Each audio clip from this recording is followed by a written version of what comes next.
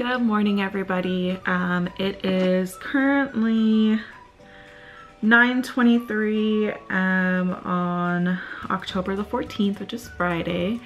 So I just weighed myself and I am at 148.2.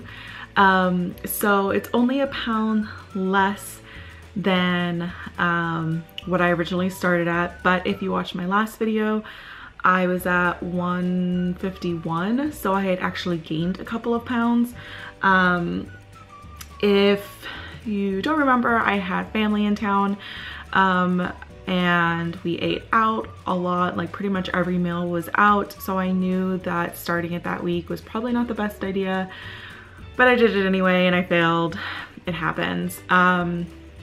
So anyways, down to 148.2, which is great. So I lost a few pounds within a week. I do attribute a lot of that to a lot of like retaining water. It was that time of the month, so I was very bloated and, like I said, just retaining a lot of water. So I think, you know, everything that I did this week helped, but I don't know that it was fully what allowed me to lose the weight. So anyways, I'm gonna go ahead and get into the tag question. So like I said, I am 148.2 this week. Did I increase or decrease? I decreased. If I decreased, then what do you owe credit to? So I think that really this week was not eating out every meal. Definitely helps. When I did snack, I made sure to snack on things that weren't super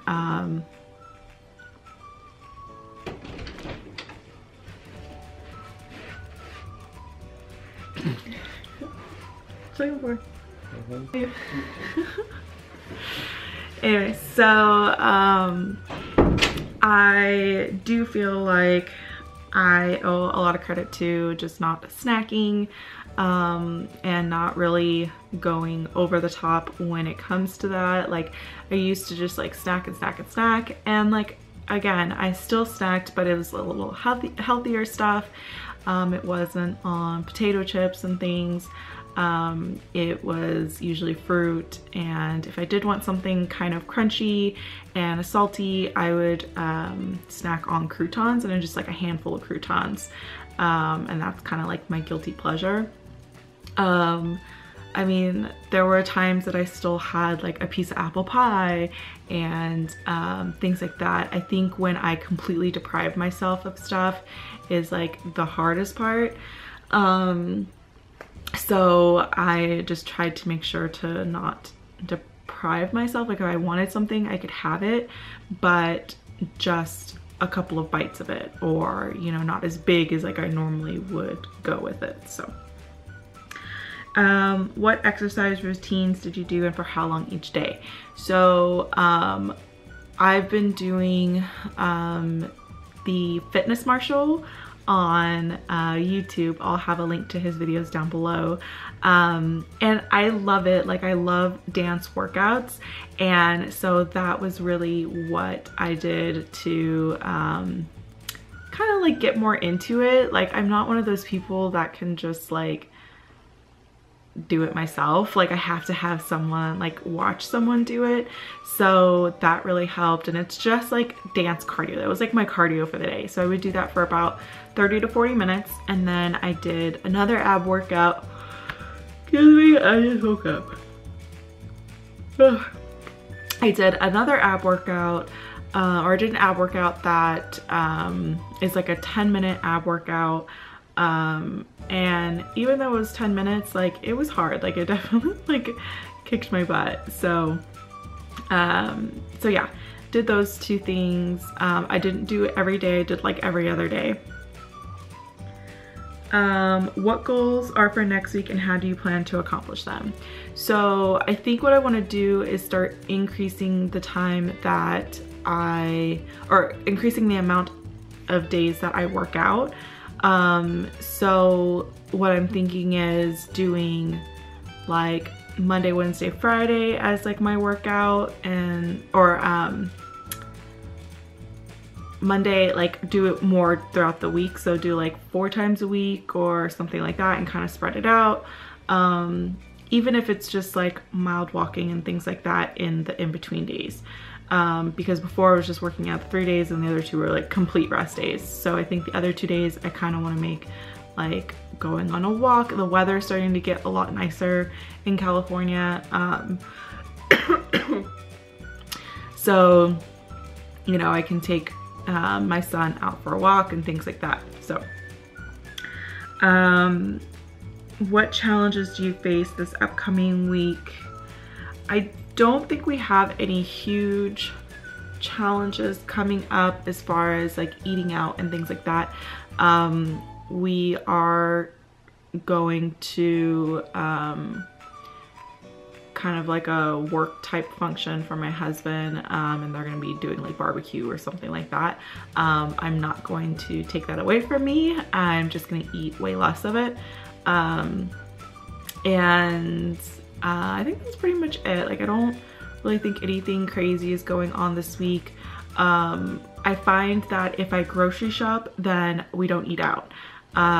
So on occasion on my husband's payday, which is Thursdays, we usually eat out that day.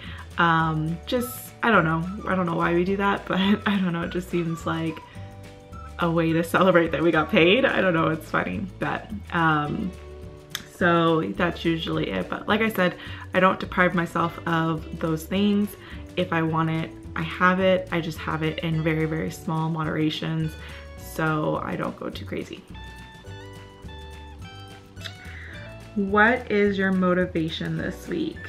I would say my motivation this week is, now that I'm down a pound, like I realize that I can do this, and like I think last week I felt a little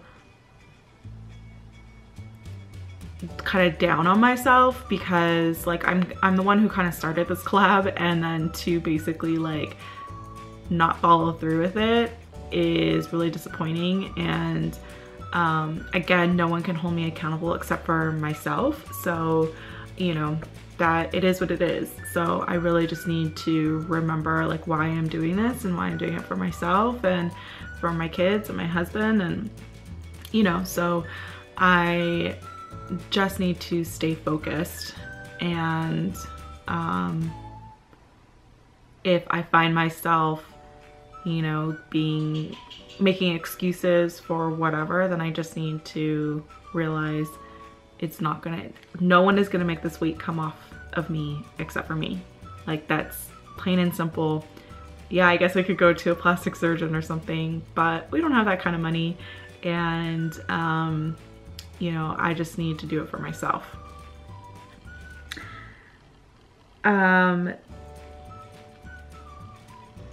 The other thing that I've been kind of teetering on is juicing. I have fully realized that like I am pretty much addicted to sugars and salts, and I'm extremely addicted to like all the crap, you know, and I really need to focus on eating healthier and eating more vegetables and fruits and things like that. And I don't really do that. Like it's rare that my husband and I even eat vegetables, you know, and not that I don't like them. My husband doesn't really care for them as much. So I think sometimes I use him as an excuse, like, oh, well, I'm the only one that's gonna eat it. But that should be even better. Like, that should be more of a reason why I eat those things. But so my husband and I have been talking about doing juicing, and it's something that I really, really want to do, but it is expensive. So just to do, like, you can do different cleanses. Most are like 1, 3, or 5 days, or you could do it a lot longer, much harder, but people have done it and they lose the most weight on that. I understand that the moment that you like start eating, you know, the weight's gonna come back on because your body is, you know, trying to retain that. But the purpose of it is to kind of reset your body, and make it realize that juicing, or your body needs all these nutrients. And so I really feel like I know I'm not getting the nutrients that I need from my food because it's all crap. So I really want to make sure to replenish my body. And so anyways, my goal is to start juicing, and probably do a 3-day juice cleanse, maybe even a little bit longer. But again, it's super expensive. Not only do I have to go buy a juicer, I do have a blender, a Ninja, but when I've tried to do that before, what I really hated about it was I hate like the pulp in it, and it just really grossed me out. Like, it just was really gross. Juicing, like, I can drink juice like crazy. Like, there's no stopping me like from plugging, if it tastes nasty, from plugging my nose and just downing it. But with like a smoothie, when you blend it, the texture of it, can't do it. So juicing is going to be the way that I can get in all those nutrients, and hopefully after the cleanse just continue to do that every single day, as far as at least one like green smoothie a day. And my son, like, I think, he's a very picky eater right now. It is impossible to, like, I mean, he barely eats the bad stuff. Like, he's just kind of in a weird stage right now. So I think it's good. He'll drink. I've given him naked juices and stuff like that before, and he loves them. So I really think that giving him something like that, where I know he's getting nutrients and the vegetables and things like that that he's not eating or consuming, then I feel like I can rest easy knowing that he's getting those. So yeah, I am wanting to get into juicing. It is expensive. The cost to go to a local juicing bar and getting a 6-day cleanse or 5-day cleanse from them is about $200. Now the cost to go get a juicer, a decent juicer, is around $150.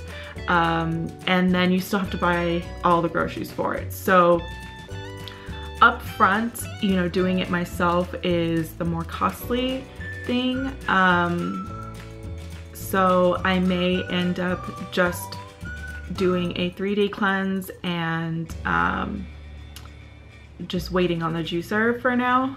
And then that way, like, it's already kind of set for me and I don't have to stress and worry, and like, I just don't want to have to worry about it right now, because I feel like then I will lose focus. So anyways, this video is getting way long and I don't want these videos to be too long. So anyways, thank you guys so much for watching my channel.